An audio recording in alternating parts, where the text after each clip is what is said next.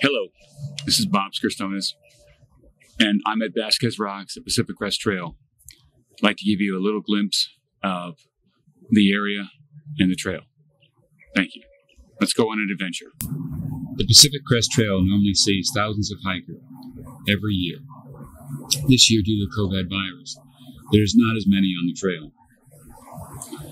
The Pacific Crest Trail starts at the U.S.-Mexico border near Campo, California.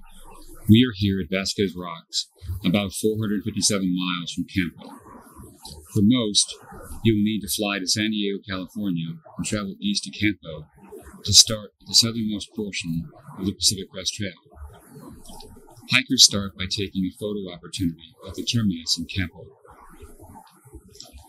At about 779 miles, the Pacific Crest Trail's highest point is an elevation of 13,153 feet, called Forester Pass, and is the highest point.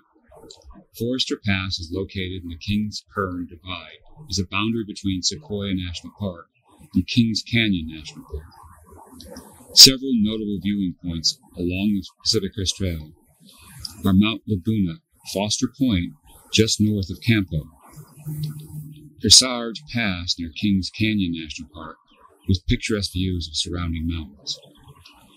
Desolation Wilderness just west of Lake Tahoe, with mountain landscapes, as well as a black bear population.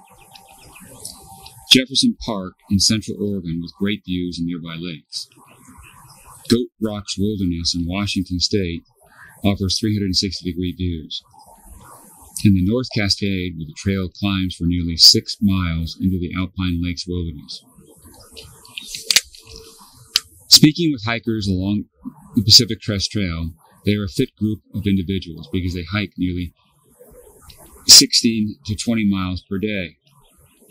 This 2,650-mile trail has some hazards along the way and can include rattlesnakes, exposure, cornea flash burns from snow glare, and heat strokes. But for the rugged and adventurous, this is paradise. Most hikers plan on a 6-month trek to go from Campo, California to the U.S.-Canadian border, E.C. Manning National Park. Then hikers go to the nearest road and hope some friends give them a ride into town after this long journey. Vasquez Rocks is the only park in the United States named after a bandit, Tiburcio Vasquez. Wikipedia.org has a great read about this notorious bandit. Vasquez Rocks Formation was formed through a process called differential erosion. This formation is a deposit of thick sandstone layers, and they have been eroded away over millions of years that give a spectacular presentation. Vasquez Rocks has also been used in filmmaking for 100 years. Notable movies over the last 50 years include Blazing Saddles, Star Trek, Planet of the Apes, Austin Powers' International Man of Mystery, Bill and Ted's Bogus Journey, Little Miss Sunshine, Flintstones, and Star Trek Into the Darkness, to mention a few.